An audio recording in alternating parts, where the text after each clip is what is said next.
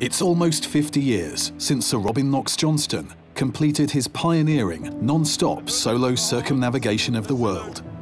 Day 312, about 3 on April the 22nd, and Robin Knox-Johnston and Sue Haley have sailed non-stop around the world. Nearly 3 decades later, the Clipper race was born. Sir Robin's concept was clear: sailing the world's toughest oceans in a circumnavigation around the planet. But not for an elite few. These would be everyday people with a thirst for adventure. You know, life is for that, to take risks, to follow your dreams. Now in the 11th edition of the biennial race, 700 participants from all walks of life, representing over 40 nationalities, will take on the challenge of dealing with whatever Mother Nature has in store. Battling the elements out on the world's greatest oceans, they will experience some of the toughest conditions imaginable, from hurricane-force winds to squalls that can knock a boat flat, from stifling heat to sub-zero conditions and the danger of possible injury. If you could imagine taking a cheese wire and almost cutting down that line. They must learn to live with strangers, sailing 24 hours a day for weeks on end, all within the confines of a 70-foot yacht in the middle of the ocean. 40,000 miles, 13 races, 12 identical yachts, 6 continents, 1 unique challenge. This is the race of their lives.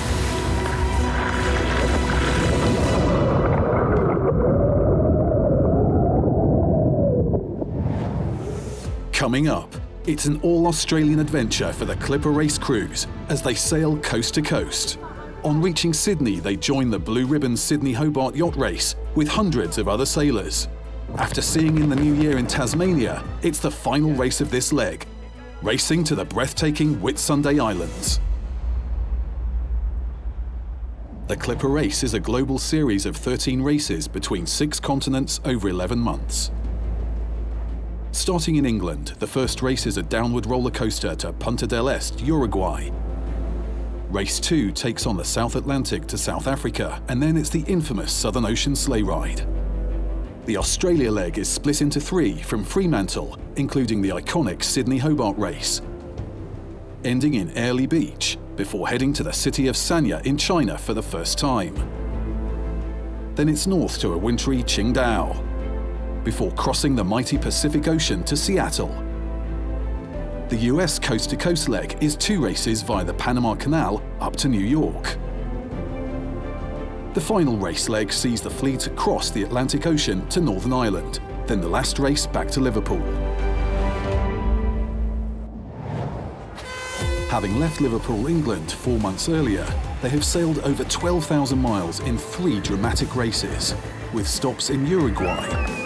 Next, a South Atlantic Ocean crossing to Cape Town for an epic visit to this iconic city. Then they completed one of the toughest races across the infamous Southern Ocean, with a series of incidents that tested the crews to their limits. It was challenging and emotional.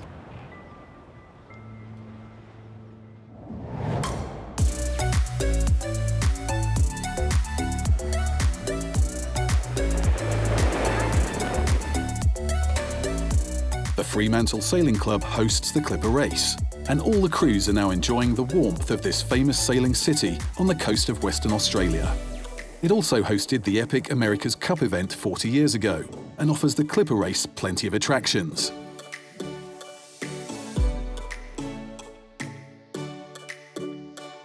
It's time for new crew members joining in Australia to arrive. Hi, I'm Hannah MacLeod. And among them is a highly competitive new recruit. Hannah MacLeod is an Olympic gold medalist, having won with the England hockey team in Rio. Now, after completing her 4 weeks of Clipper race training, she is set to embark on her next adventure and race coast to coast around Australia over the next 6 weeks. But first, she has the chance to inspire some of the local hockey players, also aspiring for gold. Myself and my teammates as well, they all say there's a moment that really inspires you. So for me, it was watching Barcelona Olympics on TV. And for whatever reason, I saw those Great Britain athletes winning Olympic medals and was like hooked. Like, that's what I want to do. I know just how important it is, particularly for events like this. The conversations that you have, you could literally inspire someone to achieve whatever it is they want to achieve. We're only 14, 15-year-olds, like, all dreaming about wanting to go to the Olympics and go to that next level, and to have someone that experience come and talk to us, it's really great to be able to listen to the insight she has and the knowledge that she's learned about the sport. Oh, I think it's so good. Honestly, I think it's such a, this high-profile hockey player and is doing the sailing around everywhere. So it's really good to, do something different, get out of your comfort zone. So I think it's really cool that she's doing something else rather than just hockey.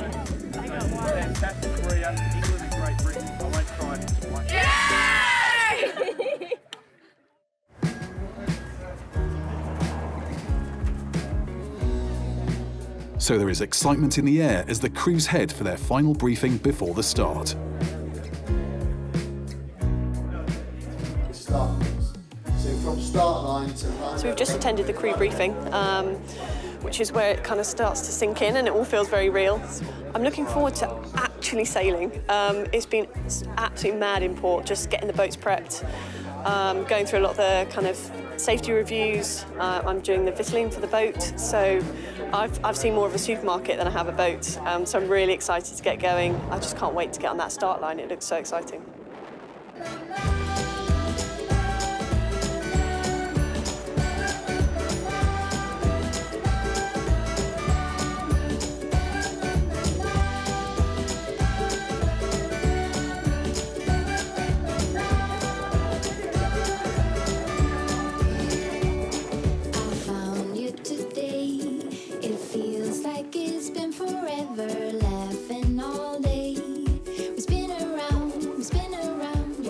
Race start here in Fremantle, lovely day. Hopefully the Fremantle doctor is blowing in full force, get a good quick start. Going into Sydney, I think that'll be epic. I mean, it's really tight going in, and then we'll see Sydney. It's such an iconic city, and I've never been before, so it'll be amazing.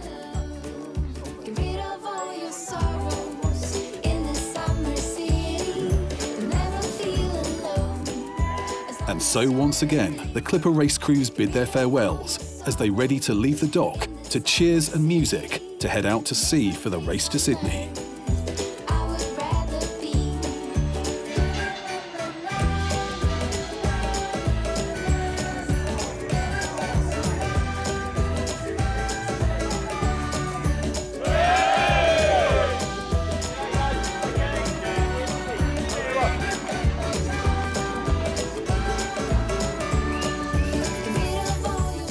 In this 2,600 nautical mile race 4, the Clipper Telemed Tasman Test, the crews will travel further south than at any other point in the Clipper race. There are extra points available with the Elliott Brown Ocean Sprint and a scoring gate, but no crew has decided to play their joker card and double their points for the finishing position. I've got to point that way to put the main up. So once I'm clear of him, we'll Aboard the UNICEF yacht, skipper Bob Beggs knows these waters well and is excited to get going with his crew, having just won the previous race across the Southern Ocean. Once they've got the mains up, they'll fall in behind. So it's UNICEF, this is race control, very quickly. The yachts line up for the start, all of them vying for a leading position out of Fremantle.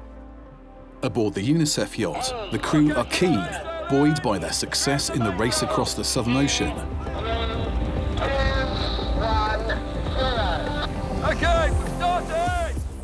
At the far end of the start line, the crew of the Chinese entry Sanya Serenity Coast appear to have made a good start.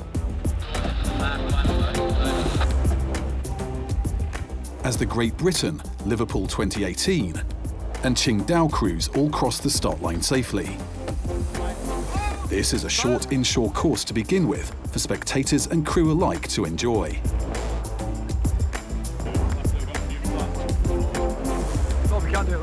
But the yachts are soon heeled over at 45 degrees and shoot off towards the horizon to begin the 2-week race to Sydney, with Sanya Serenity Coast leading the fleet. Coming up, Team UNICEF's Spinnaker of Hope is in action on the racecourse, the one they are using to raise money for charity. The Clipper race crews are battered by rough weather as they battle for positions and points through the scoring gate. And there's a warm welcome as they arrive in time for Christmas.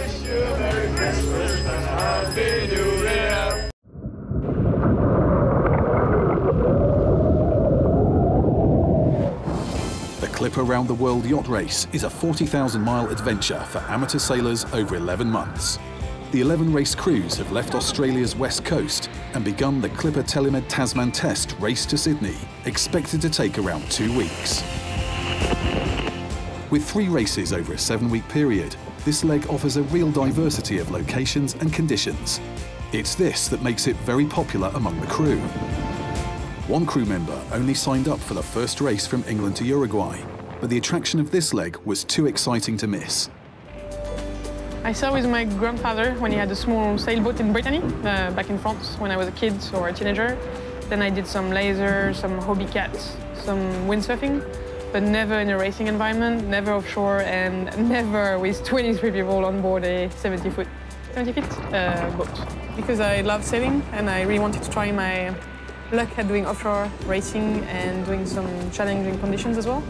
And then I re-signed up for legs 4 as well because I love leg 1 and I really wanted to go back and do more extreme things and challenge myself even more. I think it's great to have 3 different races which have very different weathers, and especially in that order, starting with cold, going to very hot and gorgeous, hopefully. That's why I really wanted to be done with my notice at work to be back for leg 4, because I really wanted to experiment that variety of first race setting. So we have a very 2 weeks race at the beginning, then we have a short race, then we have again a long race, and all of them in different kind of settings and also racing spirits. So that was really important for me to have this kind of hot weather, cold weather, storm, Southern Ocean, short race Sydney-Hobart, this kind of mix for leg 4. It was definitely an appeal to me. Also joining Team UNICEF is Cameron McCracken, who at the age of just 18 years old is the youngest sailor among the crew. My reasons for signing up probably aren't as poetic as many other people's reasons. Essentially, one day I was introduced to it by my dad, who'd seen it on the internet or something. So I looked it up and thought that's just what I want to do. I'm pretty outgoing, very sort of sporty. I mean, in all sports that I play, I'm really competitive. Yeah, I used to cry when I was a child when I lost, so maybe that's a bit of insight for you. There's a really good sort of teaching, learning mentality on the boat, in which you've got the core people like Paul, Miriam, they're on my watch, and then you've got John, Seamus, Alison, just really brilliant people to help all the new guys settle in.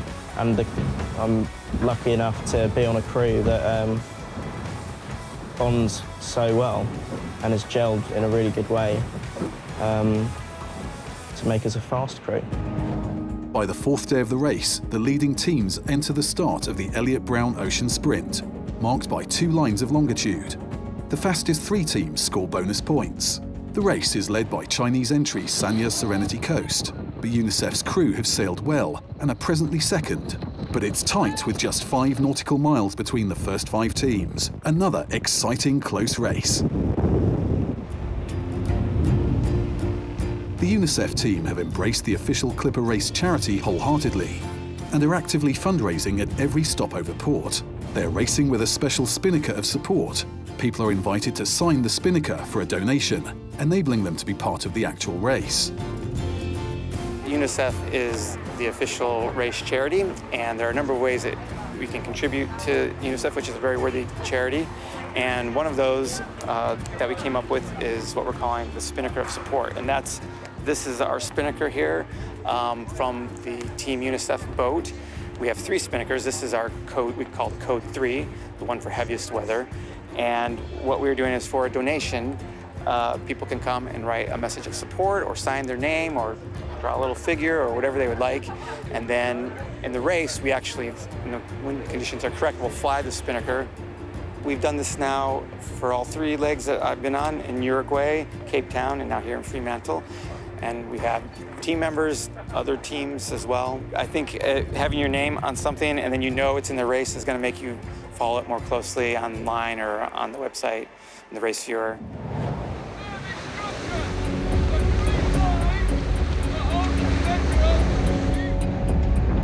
However, while racing towards Sydney, the UNICEF team suffer a disaster when they drop their spinnaker as it becomes entangled.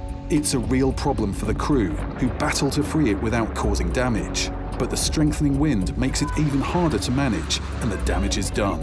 Now the sail repair team aboard will be kept busy for the rest of the race. A week into the race, and the rough weather continues to the south of Australia. But the crews battle on across the Clipper race fleet.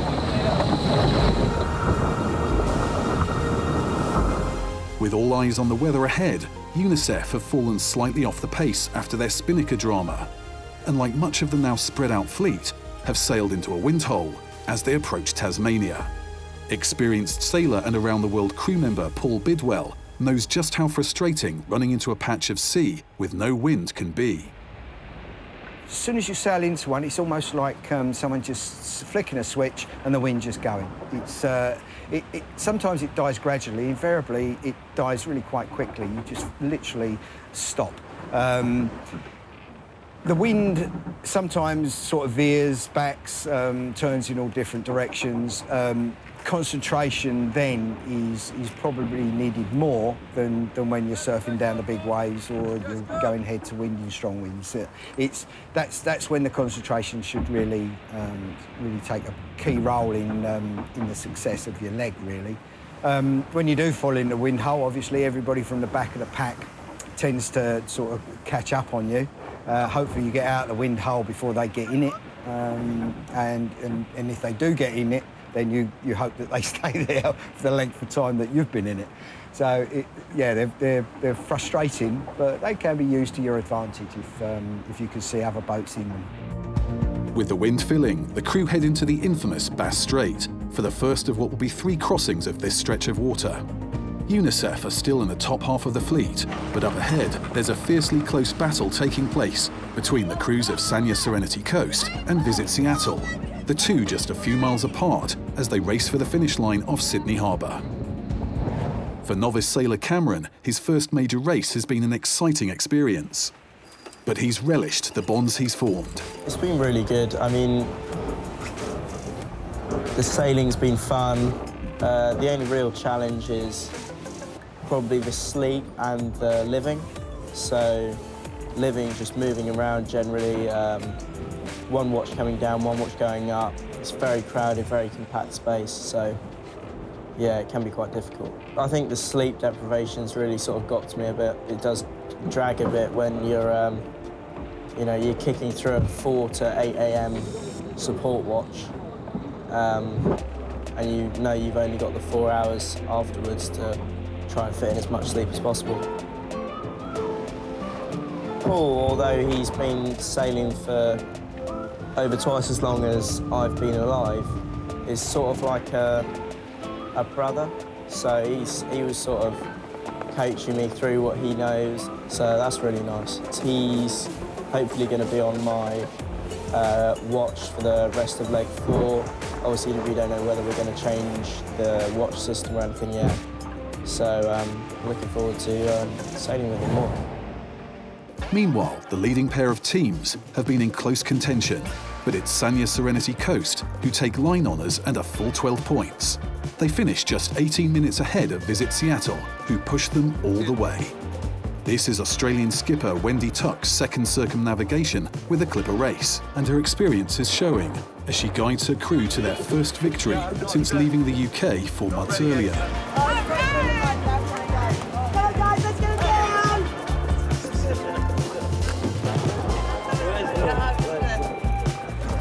Friends and family are there to greet the crew as they arrive at the dock.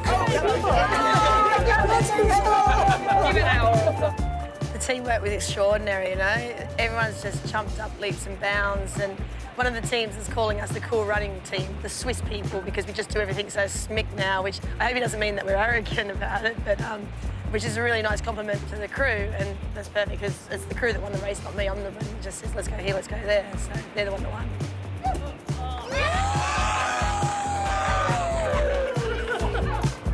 Not far behind them is the crew of Visit Seattle, led by the only other female skipper in the Clipper race, Nikki Henderson from the UK. And the crew are clearly already entering into the festive Christmas spirit.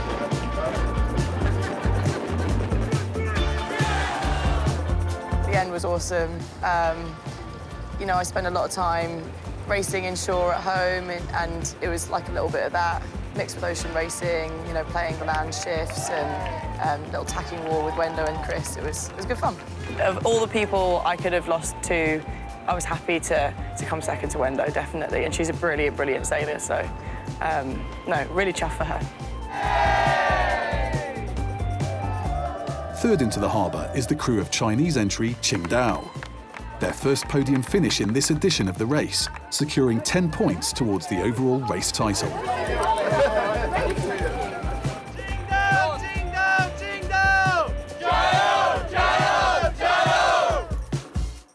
With the whole Clipper race fleet safely arrived at the Cruising Yacht Club of Australia, the first items of the agenda for the cruise, after some sleep and a hot bath, are the deep clean of the yacht and sail repairs. Looking ahead to the next race, preparations are underway for one of sailing's most iconic races from Sydney to Hobart in Tasmania. The mass crew brief focuses on the weather and the strict rules and regulations in place for the 102 crews participating. Now in its 73rd year, the famous Sydney-Hobart race has a long history for drama and excitement. It's an iconic race. It's one of 3 of the big races that a lot of yachties try to do. I've done a few. This will be my 6th. And you're always learning. There are things to do and things not to do in a Sydney-Hobart, and you learn new ones every time out there. So it's a learning curve. It's fun. It's 3 or 4 days of short, sharp adrenaline, and yeah, no, it's good fun. It's just nice. It's almost Christmas in the sweltering heat of Sydney, but the teams must focus on supplies for the race ahead. For skipper Wendy, this is the 11th time she has competed. 2 years earlier, she guided her crew to victory and won the Jane Tate Memorial Trophy as the first female skipper to reach Hobart. It's a tough race, even though it's a lot shorter than what we're used to. It's still a tough race, so it's nothing to just take for granted at all. Boats come from all over the world to compete in this. It's one of those tough ocean races that's renowned around the world because you usually have a bit of everything, a bit of light, a bit of nothing, no wind, then big southerly come through. You get stuck in the Derwent at night. Generally, there's no wind there, so it's a very tactical race. I've already warned my crew to keep their heads in the boat. Everyone doesn't want to stare and look at all the spectacle going on, but it's got to be head in boat time to just be ready for any manoeuvre at any time, basically. This is slightly different because we're a bigger boat, a lot more crew, but I've sailed with the crew a lot longer now, so it's a completely different kettle of fish. Everything happens a little bit slower on a clipper boat just because everything's so much bigger and heavier, so slightly different, but a lot more fun.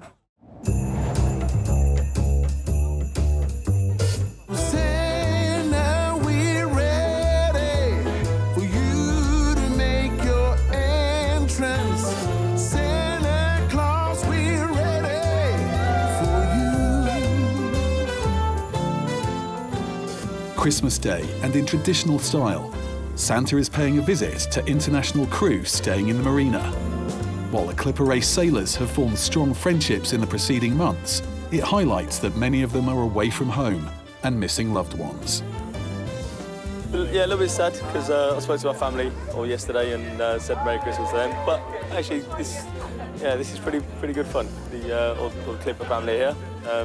Went out and had a few drinks yesterday and taking it pretty easy today. But yeah, having Christmas dinner with my Clipper family, so it's going to be very cool. Yeah.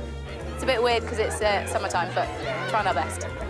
A couple of the girls from Garmin, Bill, she's got her family over from New Zealand, so she's invited some of us there for Christmas dinner, so I'm really looking forward to it. It'll be like a family away from family. Santa Claus, we're ready for you.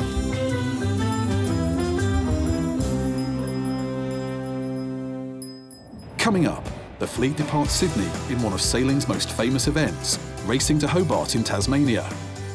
Team HotelPlanner.com show great sportsmanship and skill as they come to the aid of another competitor, while the big Super Maxis blast downwind in search of a record time. And the Clipper race crews experience their own adventures in the shortest race of this incredible circumnavigation of the planet.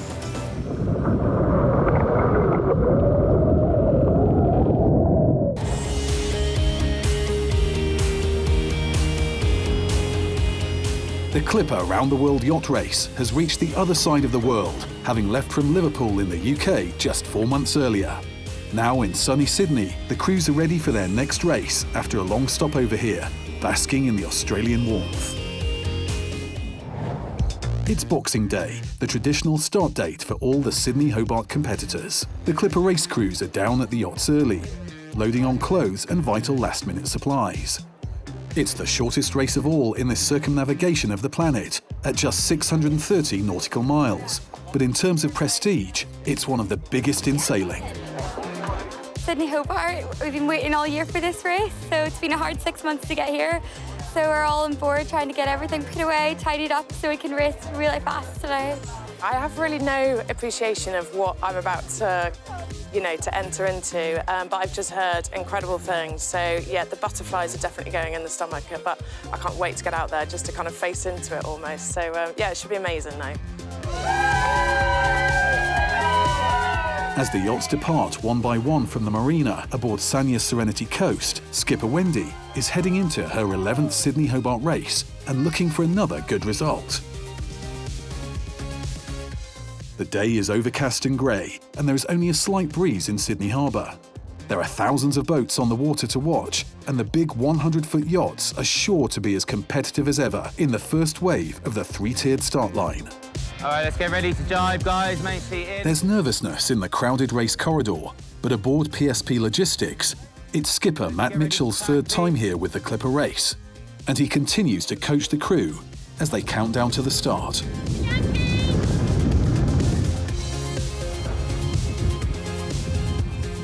It's one of the biggest sporting events on the Australian calendar, shown live on national TV, with hundreds of thousands of spectators making a day of it, crowding the best vantage points early on Boxing Day. The Clipper race crews are on the second start line behind the faster maxi yachts, and as the clock ticks down, the excitement and tension builds. This is unlike any other start line the crews have experienced so far. Up at South Head overlooking the harbour, there are many Clipper race supporters in the massed crowds, watching this spectacle as it gets underway. The three start lines are designed to separate longer, faster yachts from the slower ones. And as the start gun booms, they are off on another epic race to Hobart.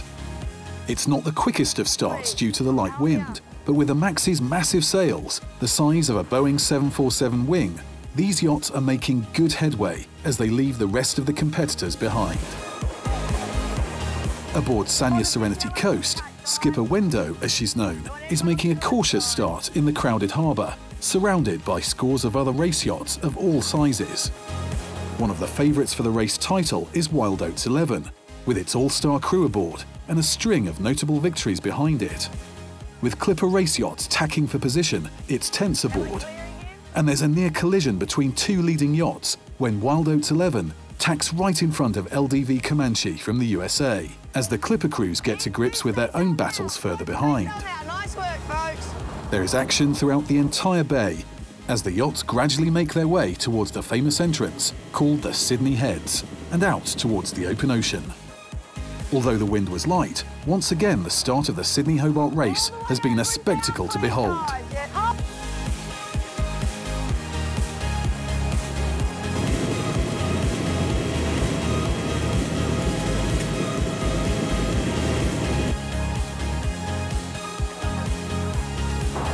And skipper Wendy's experience has paid dividends as she guides her crew out to sea safely and into third position in Clipper Race 5, behind the PSP Logistics and Qingdao teams.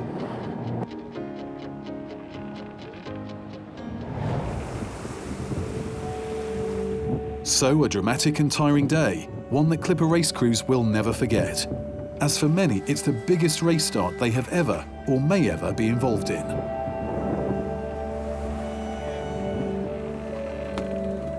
As night draws in, the crews are well into the routine of the watch system, and with the increasing wind, the battle for positions and points is truly on.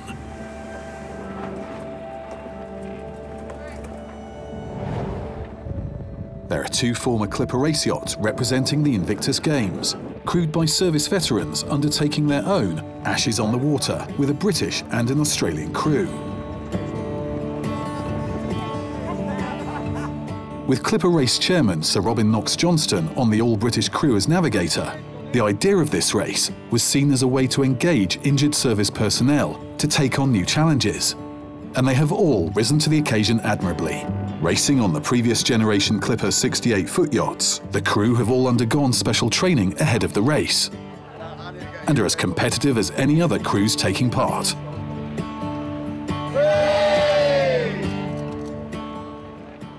It's the next morning, and at the front of the race, the stripped-out maxi yachts are enjoying the downwind conditions and are on course for a possible record finish time. The battle between Wild Oats and LDV Comanche remains close, but with the threat of a protest hanging in the air, hopes of victory could be dashed. The Clipper race crews are enjoying their own battle with the main Sydney-Hobart race, and PSP Logistics have carved out a slim lead over the other 10 yachts, but all are in close contention. Skipper Matt outlines the situation. We're doing really well. We had a really good night last night, and we maintained our first position. The only AIS targets we can see are the Clipper boats, so we're all matching each other speed for speed. We've got 368 miles to go until Tasman Island, which is on the bottom corner of the Derwent. And basically, with the speeds we're doing and what we expect to maintain, we should be there within 36 hours or so. And then it's the last home straight up into the Derwent River and into Hobart. Further behind, the crew of Sanya Serenity Coast are keeping up the pressure under Wendy's expert guidance. She knows the infamous Bass Strait as well as anyone, and just how fickle the wind and the currents can be.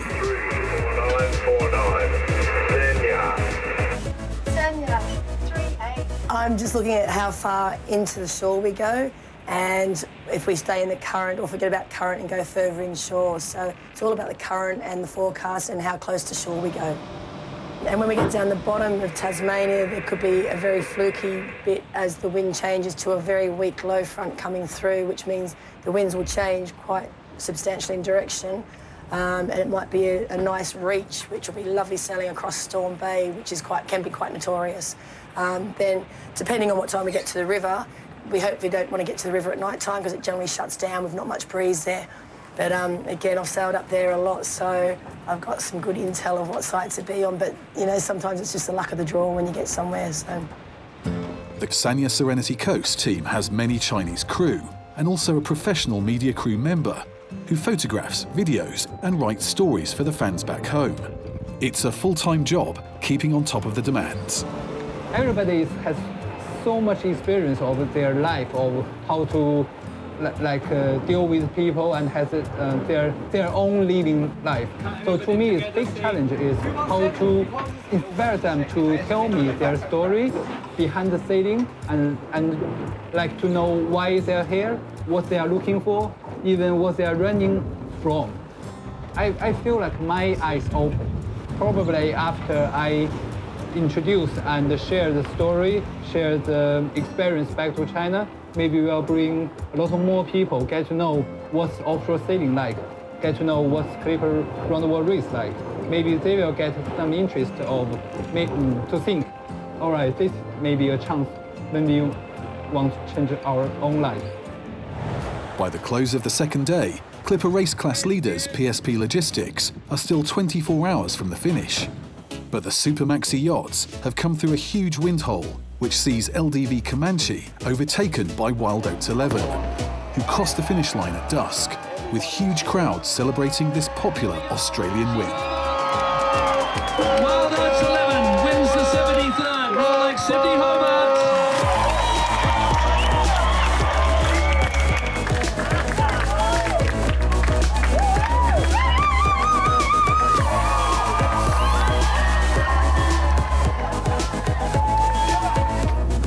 close behind, having led for most of the race until hitting a huge wind hole at the foot of Tasmania. LDV Comanche finishes second across the line in the darkness. But there is controversy. The owners lodge a protest around an incident at the start of the race, and so the arguments will be heard next morning, leaving the final result hanging in the balance.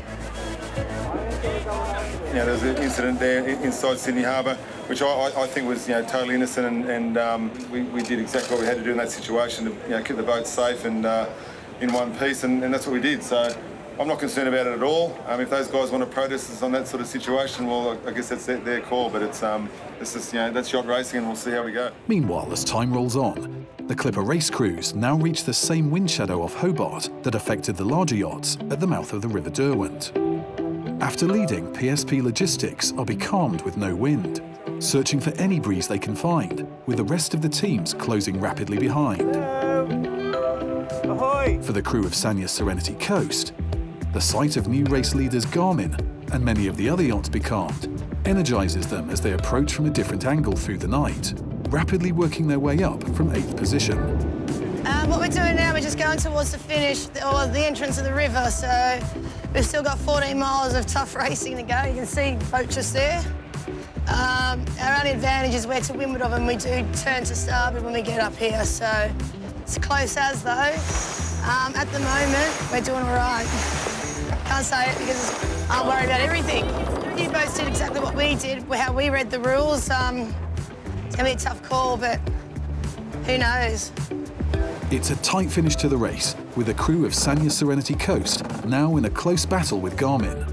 The tactics from here will be crucial. How far to the line? As they race upwind towards the finish line in Hobart. Nearly there, folks. Forward left! Guys, not yet, not yet!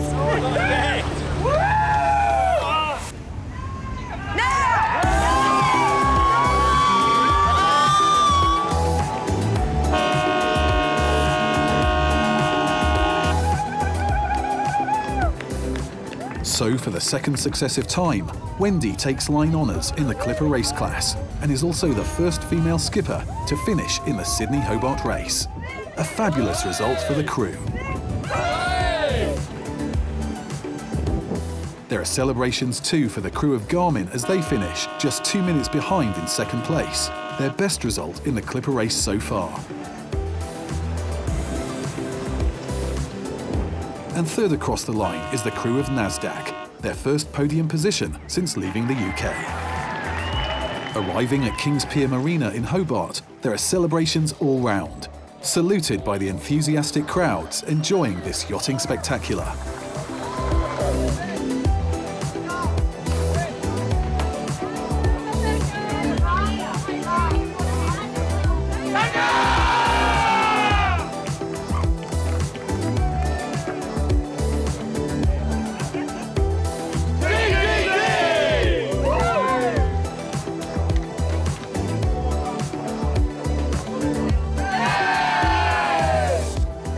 Tough.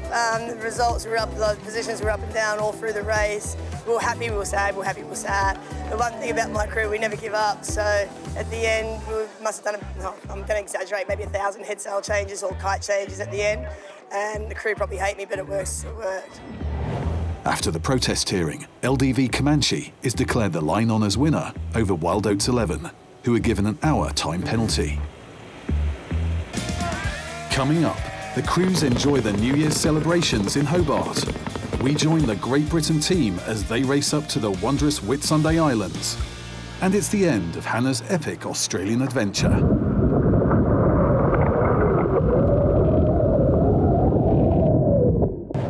The first Clipper race crews have completed one of the most challenging blue-ribboned yachting events in the world, racing from Sydney to Hobart. And now the rest of the teams are battling for positions into Hobart, after the shortest race in their epic circumnavigation of the world. Approaching the final stretch of the course is hotelplanner.com, who suspended their race near Sydney in order to rescue a fellow sailor from the Invictus Australia crew who fell overboard. They showed great skill and seamanship in achieving the rescue, and then returned him to his own yacht. Under race rules, they are entitled to a time redress by the race committee, and this could affect the overall Clipper race result on corrected time difference. The Invictus Challenge in this race is ahead of Sydney hosting the Games in 2018 and will introduce sailing competition for the first time. The winners here are the British team. I think actually this has been my best one. The crew are just fantastic. I've never met people so willing to just get stuck in. I think if you'd seen the way they handled evolutions, it was brilliant. We were handling them like a professional crew. They may not have done much sailing, but boy, they know how to learn, they know how to pick things up, they know how to make it happen. They were just great to be with. I mean, every evolution we did, it just went click, click, click. Fantastic. With the racing finished, Hobart is full. Not only are there the crews from 102 yachts, but a huge food festival is also taking place over the New Year holidays, called the Taste of Tasmania. It certainly delights the taste buds of hungry sailing crews.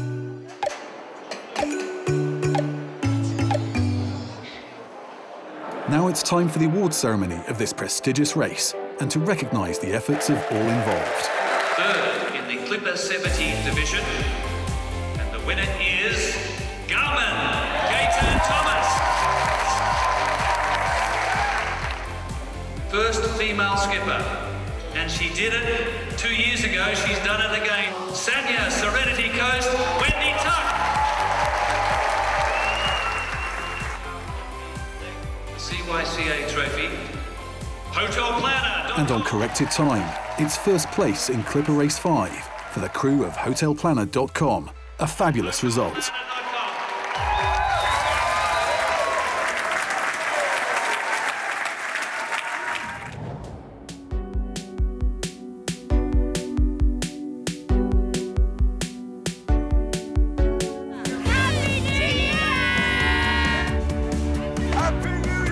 Now a night the Clipper race crews have been looking forward to, with the famous fireworks display in Hobart to celebrate the arrival of a new year. And it's quite a party.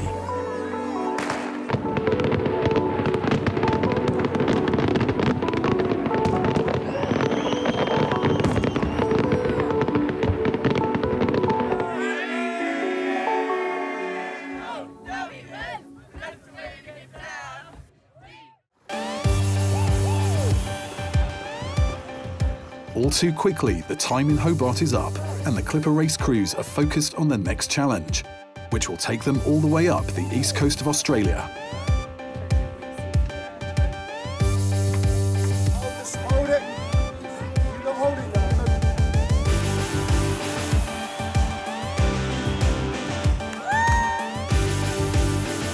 For Hannah MacLeod, it's the final race of her Australian adventure. Yeah, it's been a fantastic time in Hobart, but it's a good time now to get going. It's strange having had kind of a bit of time on land now, and hopefully just get back to how we performed in the Sydney-Hobart. We're starting to piece together things as a team. We're looking pretty sharp, but it's getting back into the rhythm of things as quickly as possible. This is my last race. It's odd. I haven't thought too much of it, to be fair. And everyone I've spoken to, whenever it's their kind of last race or last leg, or it's like, oh, yeah, well, I might be signing up for another one. So I think it becomes quite addictive. So we'll have to wait and see. Okay, head up, head up. Into the race start and aboard the Great Britain yacht, everyone is keen to enjoy the 2-week race and the expected rise in temperatures. It's a line start, and the crews of UNICEF and Garmin cross quickly as they head into the wind on the Derwent River.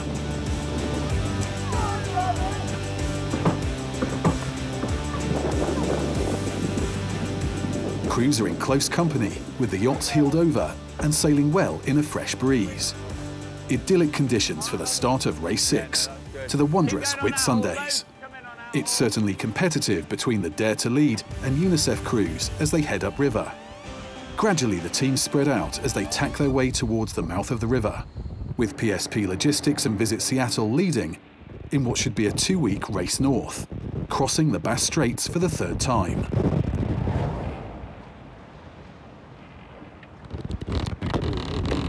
For novice sailor Hannah aboard the Great Britain yacht, it's been quite an Australian experience. My sailing experience previous to Clipper was absolutely zero. So my first experience was actually level 1 training. So an absolute novice when I started this journey. By joining the race, I was hoping to gain just that feeling of being a beginner again, literally learning something, being out of my comfort zone, and this is a completely different world to me. I've got a whole new appreciation of certainly Mother Nature. We've seen it at its best and its worst. And to be back in a team environment, in a very different environment than what I'm used to, but you pick things up so quickly with the amount of time we obviously spend sailing out here, so it's been brilliant. Well outside my comfort zone, but an incredible experience.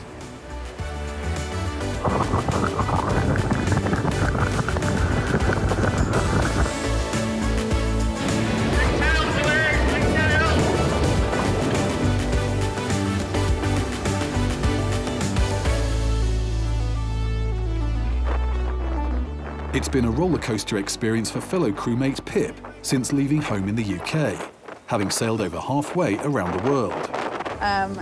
It's been incredible, really. I mean, if I look back to when we left Liverpool, it seems like such a long time ago, and so much has happened, and I'm halfway around the world, about to come into Airlie Beach and got here by boat. So it's been pretty amazing, really. I think I've learnt that I'm a lot braver than I thought I was. A lot more resilient than I thought I was. I always used to think that I got quite irritated by small things, and especially in my old job and with old colleagues and stuff, you get a bit frustrated with people, and actually there's no room for anything like that on the boat. You've got to all get on with each other, and you've got to all pull together and get the job done. Another thing I think I've learned about myself is I really love laughing. I think it's such a good medicine for everybody. If anybody, if you're feeling low or if you need cheering up, having a good laugh, it really is a great way of making you feel better. So I encourage that as much as possible on the boat, whether it's awful jokes or playing pranks on people. I think it's really important that we all laugh together and make us a better and a stronger crew. And I think other highs have been just the achievement of what we've done so far.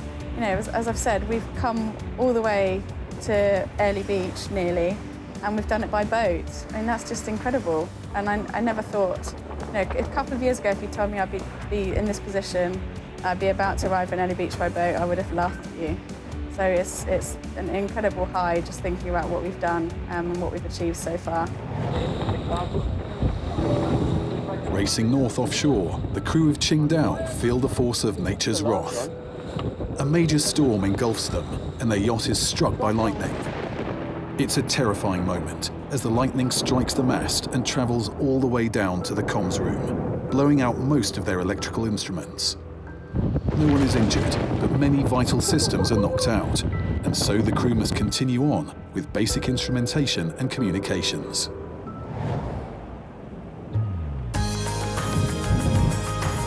As the fleet races up the eastern coast of Australia, the heat intensifies. Life aboard becomes almost intolerable as the wind drops and the mercury rises.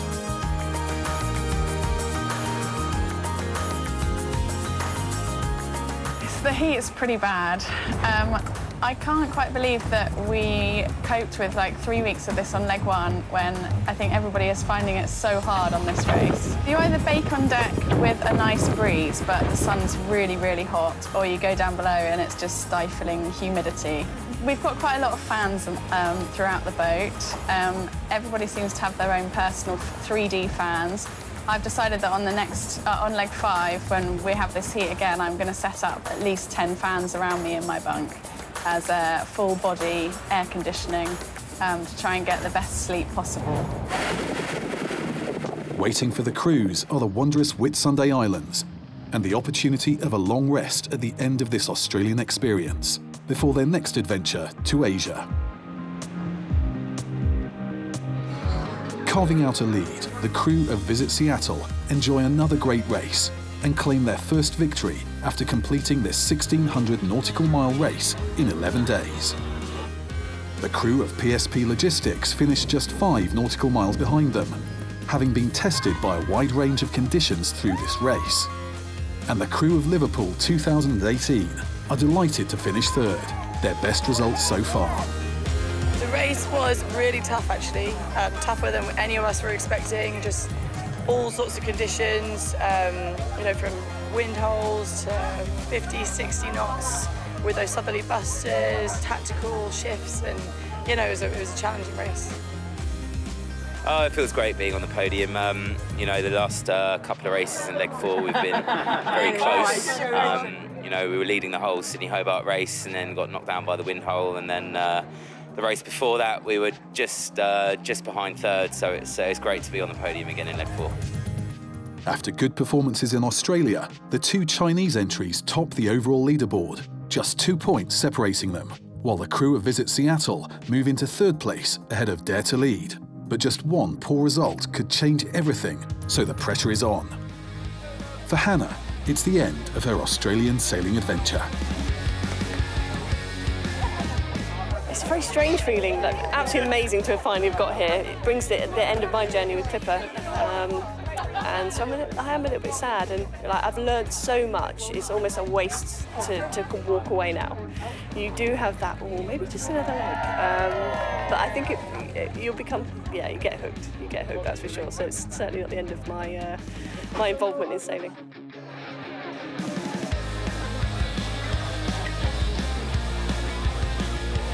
And so it's Liverpool 2018 that takes to the stage for their first podium finish.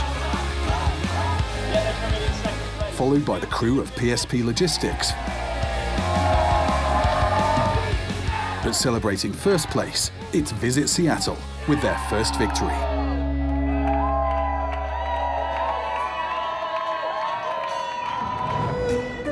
Next time, the Clipper race crews embark on their Asia-Pacific experience as they head into China for 2 spectacular destinations. Crews celebrate Chinese New Year at sea and swelter in the baking tropical heat. There's a second visit by King Neptune as a father and son cross the equator, and tears shed for loved ones missed on Valentine's Day. All this and more in The Race of Their Lives.